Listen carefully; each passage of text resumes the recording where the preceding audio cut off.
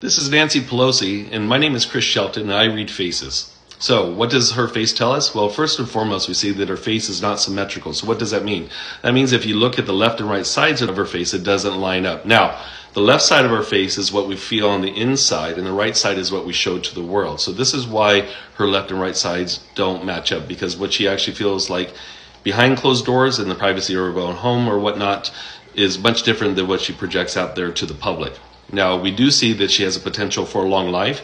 We can see that because of how big her ears are, how big her plethrum is, and how strong her chin is, because that connects back to our kidneys.